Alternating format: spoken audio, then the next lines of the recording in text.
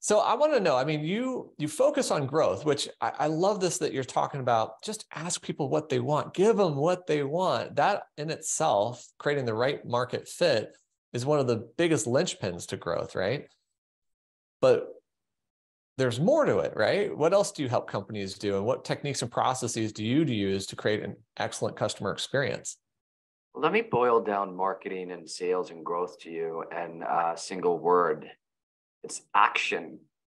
That's it. So the question is, what I like to ask founders, executives, marketing leaders, and marketing leaders, the CMOs we work with are usually, they usually come prepared with this. This is kind of because they're already, they're making a big salary. They've been trained by a great university. They've been through a bunch of great companies, so they know what they're doing. But it's often, the smaller companies that are trying to get market share that don't recognize how